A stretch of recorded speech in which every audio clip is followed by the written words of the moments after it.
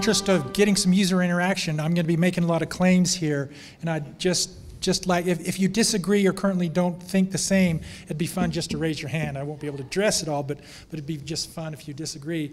And the first claim I'm going to make is when Joseph Smith said all spirit is matter, my assertion is that he was talking about this real matter here.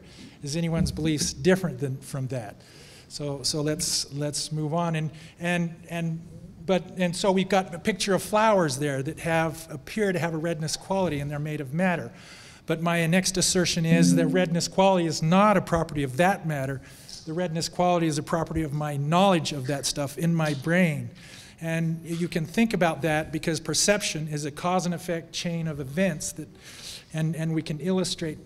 So here, we can put an inverter anywhere in that chain of perception that inverts redness and greenness. And you can see on the right thing there, we of course haven't changed the properties of the matter of the flowers out there, but the intuition is now that greenness image in between the real flowers, our intuition is that the image on the screen has the greenness quality. But let's falsify that, and we can do that with this image here. So you can see in person A there, the initial cause of the perception. He's looking at the strawberry, and the final result is his knowledge in the brain. And the redness quality is the quality of his knowledge of the brain. And you can put an inverter anywhere in that perception process, and you can see if you have an app on the phone that inverts redness and greenness. And so he's looking at that strawberry on the phone, and it appears to be that strawberry that has the greenness quality. But that inversion is immediately before the retina, and you could also do the same inversion by putting the inversion immediately after the retina, as displayed in C. So you can see someone's gone in, Neuralink or someone like that, and rewired red with green, green with red in your retina, or just done it some way like that. So now he's looking at the strawberry, and he's experiencing the strawberry exactly like B is. So he's going to... And that's what science can't account for. If red light's landing on his retinas, but he's experiencing this greenness quality, science can't tell you what that is. When you're dreaming of redness and greenness, science can't tell you what that is. They can observe and objectively describe everything in the brain, but when you objectively describe the stuff in the brain, that doesn't tell you the qualities of what they're like, the objective description. And if we cut up on the brain, we can't see those qualities in the brain. And why is that? Well, the reason that is because objective observation is just abstract. It's like if all science didn't have any pictures in it, and all you had was text in all of our science literature, no way could you map any of that to what you can experience when you look at that and experience redness. And so the problem is science can't tell us which of all our descriptions in the brain is a description of that redness. And so there's no connection, there's no objective connection to what we can subjectively experience. And what that means is subjective experience is a detector of those, what I would like to call spiritual qualities. Redness and greenness are spiritual qualities. And our subjective conscious is a detector of those spiritual qualities of something in our brain. And so what that means is there's two different ways to gain knowledge of the real world. There's objective observation and perception on the left, and there's subjective direct discernment. And let me go back here for a sec. So Joseph Smith said, spirit can only be discerned by pure eyes, and I think he had a brilliant insight there to say, yeah, objective perception, if you're cut open your brain and look at all that stuff, all you're going to get is this abstract text data coming at you, and there's no mapping between that and the subjective experiences we can get by experiencing that same stuff. And so, let's go on to here, and so, yeah, and so object perception is abstract, and it's done from afar, whereas subject is non-abstract, and it's direct discernment of the stuff that's going on in your brain. And perception is substrate independent. It doesn't matter what's representing red or green or anything else, as long as you have a dictionary from the word red to someone pointing to that redness experience and saying that is red. So and so because of that, object perception can be mistaken. But there is no interpretation of that subject experience of that redness. You just experience it directly and absolutely, and it cannot be mistaken. You know the quality of your redness, and and that cannot be mistaken. And so what that means is let's see if we can get these videos to come up here. I spent too much time on these videos. I should have been practicing my talk for. But basically what it means is there's a world in your head, as you can see there. There's a subjective spirit world in your head composed of those redness and greenness spiritual qualities.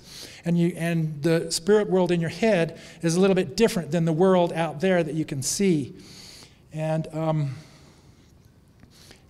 so the world in your head is about 1 mile diameter, and you can think of the sky is about 1 mile away and spray painted blue, but think of that inside your skull as the inside of your skull spray painted blue, and the horizon and the stars and everything are flat cutouts just painted on your ceiling of the spirit world in your head, and all of that knowledge is your knowledge of the world that's out there. And there's differences between those two worlds. Of course, in the real Euclidean world, the streets are parallel lines that go on forever. But in your head, they're approaching the vanishing point, so they're curved and they touch together. And so there's those differences. And also, given that, we go to what is an out-of-body experience. Well, basically, you have, again, your knowledge of the house has a representation of the real house. You have knowledge of the street that is a representation of the real street. But you also have knowledge of a spirit. It's represented just behind your head as if it's looking out of your knowledge of your eyes. And so your knowledge of your spirit can leave your knowledge of your head and fly around your body. That's what an out-of-body experience is. And you can look up in Google how to induce out-of-body experiences, and there's setups they do with cameras and stuff like that and feelings in different ways where you can induce out-of-body experiences. But the point being is the knowledge of that street has a referent in reality out there. The knowledge of the house has a referent that's in reality out there. But your knowledge of your spirit doesn't have a referent in reality out there. But that doesn't change the fact that the knowledge of your spirit is something real in your brain.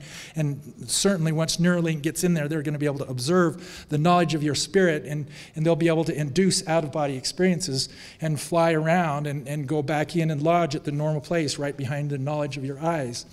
And so given that, we move into let's see, the neural ponytails. So basically, come on video, load up. So how much time we got? 2 minutes left. So, but basically your visual knowledge is in one hemisphere, half of your visual knowledge is in one hemisphere of your brain, and the other half of the visual knowledge is in the other hemisphere of your brain. And yeah, you can see, and then the bundle of neurons called the corpus callosum combine those two worlds together into one unified experience. And that combining together is the magic that happens by the corpus callosum, and we call that computational binding. And that's why I can experience all of my visual experience, but I can't experience your visual experience because there's no computational binding. Computational binding, of course, is very different than communication and stuff like that. So, And so the idea is if you could take a similar neural ponytail that worked like the corpus callosum, you could put those together. And if we come over to here and let's watch that video again, this one's going to have to upload again. But it would enable your hemisphere to bind with your partner's hemisphere and merge into one unified world. So once that's merged together, you would be able to see through your partner's eyes and see what's behind them, and you'd be able to see your own face through their knowledge, and both worlds would be unified together.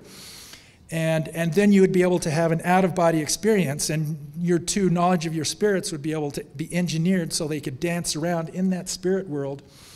And then we can, and most people don't realize that when they see the movie Avatar and they hook up those neural ponytails. Imagine when you hug a loved one, you experience half of the experiences. But if you had a neural ponytail like that, you could experience 100% of what your partner wanted to allow you to experience. And you could go, oh, and that's what it would be, because your spirit worlds would be able to merge together and become the same thing. And so basically then we can take that to the next step now for what would uploading be like. So you would have Neuralink would go in and put in an augment into your brain and interface with your brain and all of that, and have an artificial neural ponytail. And then you would have an avatar, just like they had in the movie Avatar, and they would combine you up, and your spirit worlds would merge together, and you won't be, you could engineer it if you, and that's why ghosts can travel through walls and stuff like that, because these spirit worlds are just virtual reality simulations of the real world out there. And they'll be able to engineer it to any way we want it. They could do it like the movies. All the movies from Tron to Avatar, they have your spirits going down a tube into the other body. But you could just engineer it to have an out-of-body experience. So you would have, imagine this spirit world where everything behind you is 1,000 times the resolution. So for every pixel you have of knowledge of the stuff we're seeing right now, you have 1,000 pixels. And not only that, but we have about 3 primary colors. Imagine your augmented oh, I'm out of time, sorry about that. But anyway, it goes on a lot more, but let's go on through this. But anyway, the point is sorry about that. But anyway, go to canonizer.com and sign this petition because we need to communicate to the science which of all the descriptions of stuff in the brain is a description of reality. And so, yeah, but that's and get your friends, let's take action and not just talk about it. Let's make something happen. But anyway, sorry for going over time. And thank you, Brent.